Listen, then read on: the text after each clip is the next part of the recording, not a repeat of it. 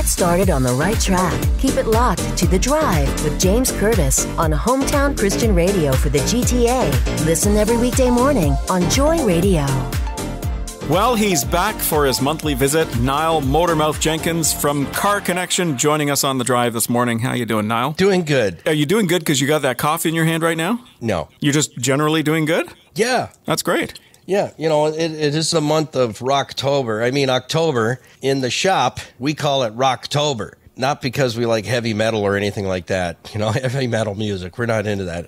Worship music only. We call it Rocktober because there's a lot of vehicle maintenance that needs to happen. People have really neglected their automobiles. We tend to get into what should be a general routine maintenance repair on any particular vehicle. You can give me 9 out of 10 cars, and I can tell you this. The oil change will not be the only problem with the car. But we talked a little bit about this last month anyways with regards to getting the car ready for winter. And so it's beyond just getting an oil change. It's getting the regular maintenance and stuff and having somebody qualified look at the thing and make sure. So, you know, okay, you got brakes to look after. You got some other stuff to look after. You shouldn't be surprised because you're getting it ready for winter. You don't want those things crapping out in the middle of a snowstorm. Bad idea. Yeah. And that's what happens to our schedule is our schedule gets blown right off the calendar because how do you allot a correct amount of time for each vehicle that's coming in when we have no idea what it needs? You know, we're not Karnak the Magnificent. We don't have a magic wand and a crystal ball. Those are out for service. Been gone for 50 years. They're not back yet.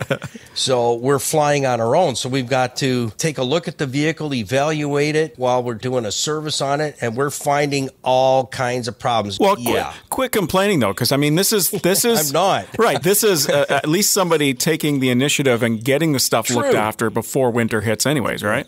Yes. So I've got this question for you. I'm the type of guy who will save up for something. I don't like relying on my credit card.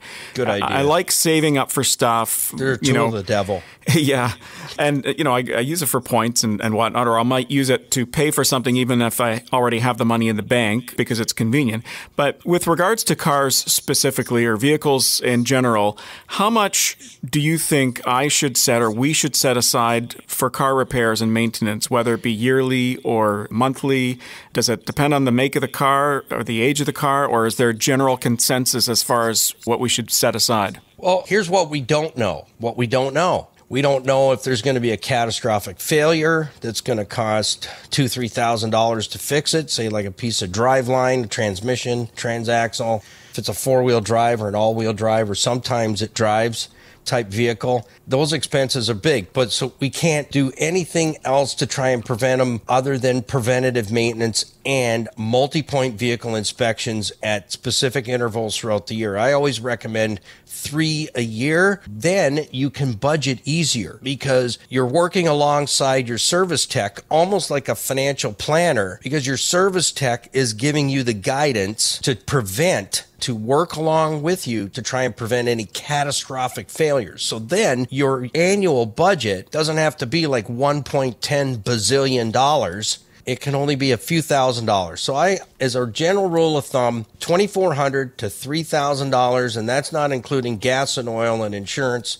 That's maintenance. Right. Tires, suspension, steering, brakes, fluids, filters, lights, all that basic stuff that is wear and tear. Yeah, the nice thing about having that money set aside, or at least budgeting for it, is that at least if something does happen, like, oh, surprise, you need new tires. Yeah, you've got the money, and it's not just the items you need for the car, but it's the labor to put those items on, whether it's the tires or something to do with the muffler or whatever, right? Well, and that's it exactly. And people get caught off guard, and, you know, vehicles, folks, they're not maintenance free. They're maintenance free when in your mindset you're saying, I hope to God nothing happens to my car because I'm broke. We got Christmas coming, and so expenses get deferred. But when that car is broken, trust me, for decades I have had to endure some intense moments of fellowship between husbands and wives in in my waiting area and say, can we take this out into the shop? Are you going to kill him or just hurt him badly? I say that to say that's reality. Now, you're back tomorrow morning to answer car questions on We Car are. Connection. 7 a.m. tomorrow morning. You'll be